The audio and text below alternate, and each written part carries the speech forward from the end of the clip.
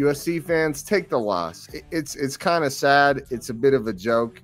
That roughing the passer call really wasn't that bad. Ours against UCLA was significantly worse than that.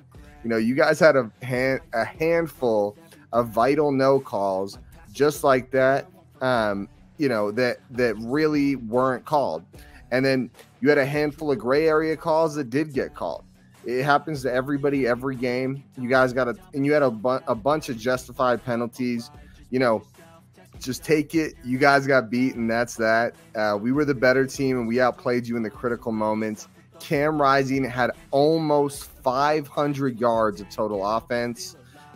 Dalton Kincaid had almost 250 receiving yards against you guys, and your defense and you guys just got outplayed in general. Good game, but stop making excuses.